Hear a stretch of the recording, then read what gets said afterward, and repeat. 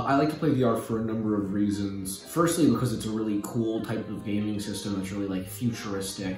And secondly, because it kind of lets me immerse myself in a fictional world that isn't my own. Just like being put into those worlds is super fun.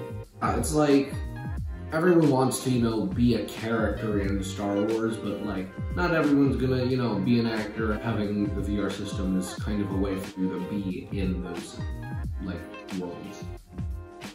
Personally, it kind of makes me lose focus with my surroundings. Kind of really distracts you from everything else. I know personally I have to set a timer for myself, otherwise I lose track of time. Like what seems 5 minutes to me can be up to an hour.